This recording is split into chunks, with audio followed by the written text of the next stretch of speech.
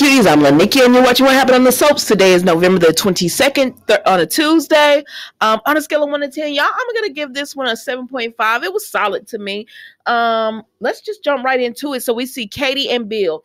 Baby, I am here for Katie. She told Bill, you don't want me, because he told me, you're the woman I love. You're the woman I've been chasing for all these months. You're the woman I've been begging to come back to me. So come on back to me, Katie. And she said, Bill, please, let me tell you what happened. You begged Brooke to come back to you again. And she said, no, sir, I do not want you. And so here I come walking through the door and you said, oh, good old Katie, come on, girl, let's be together. And she said, but I deserve someone who loves me for me and won't put me at second best. I said, Katie, please talk to Taylor and Brooke for me, please. Because this energy that you're giving off, they need to give off that same energy, especially my girl Taylor. I do not want her marrying Ridge, but if that makes her happy, okay then. But Nikki, stay on topic. We are talking about Katie and Bill. So Katie says, you don't want me. And she said, I don't mean to be funny about it, because she was actually making it into a joke. And I said, that's when you know you over somebody.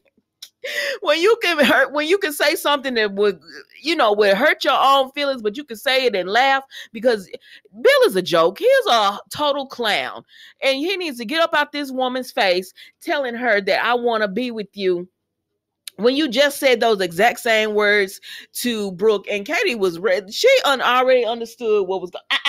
Don't touch that. She already understood everything that was going on. So, Bill, there was no need for you to even try that, because she said, no thanks. I have some self-esteem, sir. I have self-esteem, and my self-esteem won't allow me to be with you. Yes, I am here for it. And so once she says that, she tells him she don't want to make this, ugly, because they have a child together. They were lovers. They've been married. She doesn't want this to turn ugly, but she doesn't want him to be like thinking of her as second best. And also she wants to remain friends. So don't do this no more. That's what I heard her say. Don't try this again, because I'm not here for it. And so I was like, yes, Katie. And so she walked on up the stairs. I said, so y'all just leave Bill downstairs? I mean, I know he's not going to do anything, but come on. But he was telling her the same thing. I always think of you as my Katie. You're my Katie. Move on. So then Carter come in, because Carter was back there with Katie. Katie was telling Bill off. Carter was back there rubbing his hands like, yeah, that's what I'm talking about. So then Carter comes in or whatever, and he's talking to Bill, and he said, I can't even believe you. And Bill said, excuse me? You better leave my computer alone, ma'am. He said, I can't even believe you. You really sat up here and gave Katie the exact same speech that you gave to her sister, telling her that you loved her and she was the one for you, sir. And he said, well, who are you to tell me anything? Mind your business. And Carter, y'all know I'm about to paraphrase. He said, Katie is my business. And I'm very happy that she put you in your place that way you needed to be, that she let you know she is not second best. He said, because she doesn't deserve somebody who really wants to be with her sister, and they just choose her because they can't have the person that they want. And he said, and what do you know about that? He said she deserves to be with a man that puts her first. This is Carter to Bill. And Bill said, well, wait a minute. Who you trying to say is the man? You? And y'all, what really took me back, bless you, what really took me back, took me out, and I said, what is happening? Is that Bill told Carter, you stay away from Katie. That's my Katie. That's my wife. And Carter said, excuse me? It was the possessiveness that Bill said it in, and Carter called him out for it. He said, she is not a possession. And she deserves someone who loves her for her, and not as someone that he could put on the shelf. I'm paraphrasing, that he could put on the shelf, and when he can't get attention from her sister, he can bring out and play with. No, that's not what Katie deserves. And so then Katie is on the stairs, because she done came back down. I guess she was about to leave, but she hear them talking or whatever, and she heard Carter really going hard for her. And so she was like, okay. And so Carter was just telling Bill, like, and furthermore, you can't tell me what to do. I guess Bill thought he was talking to the dressmaker or the convict, but he did call he did call Carter. What did he call him? Oh my God, my brain is so he called him something because he officiates all those weddings and everything. But he said, you ain't talking to the dressmaker or the convict. I'm not gonna sit here and take the stuff that you be dishing out, and so that was it pretty much with them, because Carter walked on out and he said, you ain't, what my business with Katie has nothing to do with you. And Carter was like, and I'm done. And I said, well, okay, I'm here for this. I wanted Bill with Lee, but Bill ain't no good. He a scumbag. Leave everybody alone. So then we see Taylor and Thomas, and she tells Thomas, I really wish your dad had told me about the whole thing with Brooke, because I asked him, was there any reason that he came to me? But he said that wasn't the reason, her calling CPS, that he came to me because he loves me. I said, girl, now, Miss Ma'am, you my girl, but you're not finna sit up here and believe this man came to you only. But Thomas says, if Mom, he loves you. That's why he came to you. It has nothing to do with Brooke. It's because he loves you. So don't think that way. Don't talk that way. We've wanted this for a long time. And I said, well, okay. You know what, Taylor? I'm not going to even get on you today because you about to have your wedding day. And I don't know if this wedding is going to happen or not. So I'm going to let you ride for the day with that silliness. You my girl. And I don't understand how y'all be in my comments telling me that y'all like Taylor, but you want her with Ridge. All he does is hurt her.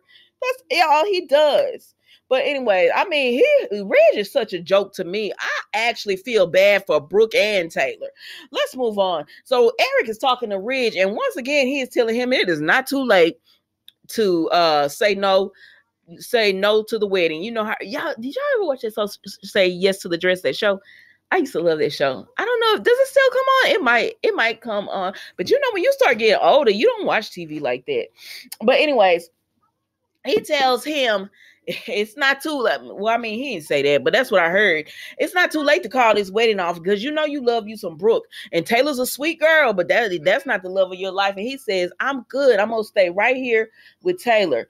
And Carter went to give me the cufflinks. So then Finn and the kids and Lee come in, and Lee look cute. I like the dress, Lee. And I said, well, Lee come in and she talking to Ridge and all that. I said, remember when they was trying to have them with an attitude towards Lee, and when Finn had a personality, shut that right on down and said, my mama kept me alive, so what you not gonna do is have an attitude with her. I had to interject that because Finn has no storyline anymore. he should. Something should happen with Sheila so he can have some airtime besides being Mrs. Steffi. But Mr. Steffi, sorry. But anyway, so then we go to Thomas. Thomas comes in because Lee goes and she's going to speak to Taylor. So Thomas comes in and they're all talking. I'm sorry, y'all. My sinus is acting up. So he's talking to them and he says, where's Steffi? And they said she went to check on Douglas. Now Thomas hears this and the look in his eyes said, God dang.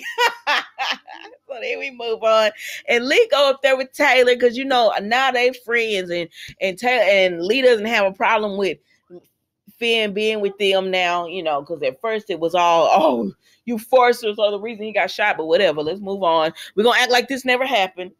So now she says, oh my gosh, I'm having a great wedding day, and Lee says you deserve it, and let's move on because that was pretty much it. Somebody else is happy for my girl, and she said, oh, nothing's gonna happen this time. No horse or anything is gonna come in. So then we go back downstairs or whatever.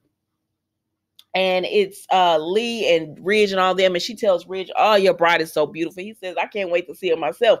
So then Carter comes in. He says, sorry, I'm late, but I had to handle something. And they was like, at Brooks? And he said, no, it wasn't. Brooke didn't even see me.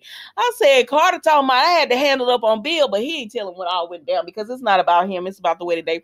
He said, but again, I apologize for being late. And Eric said, you're the officiant. This wedding wasn't gonna pop without you. And so then the next thing we see is they tell they tell Ridge, hey, take a picture of us. And they were like, okay, we can take a picture. And then Ridge gonna take he was gonna use his phone to take a picture, and he looks at his photo of Brooke as his screensaver, and his mind wanders. I said, not on my girl's wedding day. You would not do my girl like this on her wedding day. Now, if there's one day you're not gonna think about Brooke, it's today, sir. With your trifling butt. So then Brooke is over there. She at the house thinking about Ridge, and she can't even understand, how did this happen? How is this my life? Me not being married to the man I love. I don't know, girl, but it is. So then we go to Steffi and Douglas, and Douglas is feeling really guilty because he has let Steffi, hey mama, because he has let Steffi know about what Thomas has done. And he feels guilty about that. And she says, no, this is not your fault. And don't you worry about your dad. I can take care of it.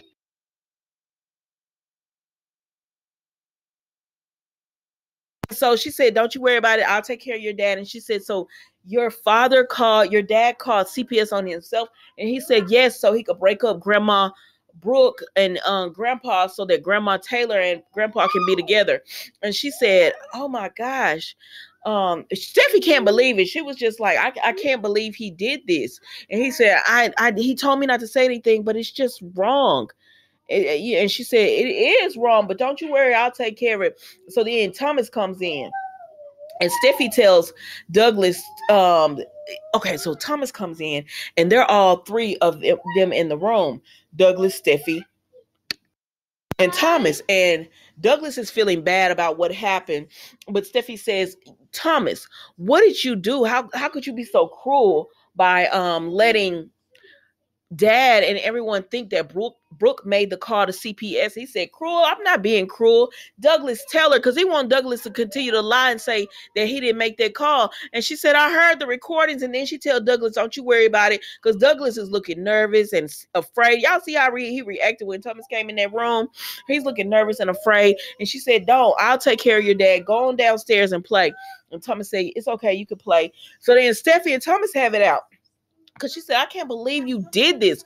And he said, what, you're defending Brooke? And he said, all the things that you did, blocking calls and something about an alarm system and everything. And she said, but I guess Steffi is like, that was childish. What you did is crazy. And so he's just like, it got the results we wanted, which was mom and dad together. And she said, not this way. We want dad to be with mom because he wants to be with mom, not because he thinks Brooke did something wrong.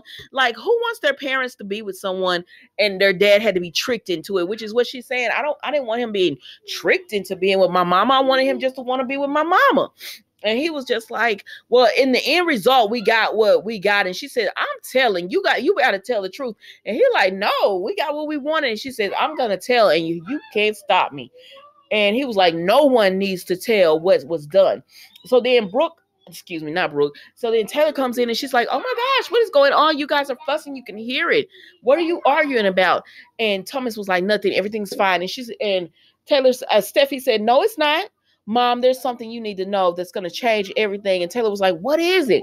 She said, something Thomas has done. And y'all, that was the bold and the beautiful today. Don't forget to like, comment, and subscribe to the channel. Thank you so much for watching, and I will see you tomorrow, y'all. Tomorrow is the final episode of the week, because the holidays, they're not going to be on because of other programs that are going to be on at that time. But thank you so much for watching. Enjoy the rest of your night. Goodbye.